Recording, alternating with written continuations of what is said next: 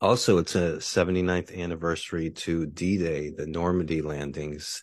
There are very few veterans, United States veterans and English veterans still alive from the Normandy invasions when the United States stormed the beaches of Normandy on D-Day. I actually personally have a relative that survived. I believe there. I have a relative that fought in D-Day. I actually, to be honest, don't know if they survived. I'm pretty sure they survived the D-Day landings.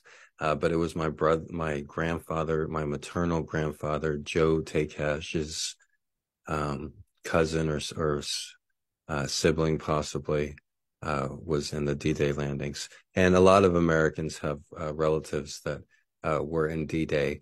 However, it was 79 years ago. So even if somebody was 20 years old storming the beaches of D-Day, and there were a lot of 20-year-olds that day on June 6th, 79 years ago, that person would be 99 years old today. So I was looking online about an article about a man in Springfield, Arizona, Springfield, Missouri, who was 100 years old and was a veteran of D-Day. Wikipedia estimates that there are about 2 to 3,000 veterans still alive that were there on June 6, 79 years ago. And the youngest of the veterans are in their late 90s.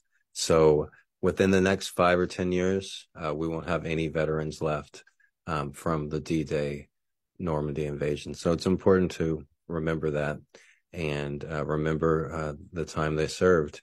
There's numerous movies and video games that portray the event, and it will be etched in our memories forever. So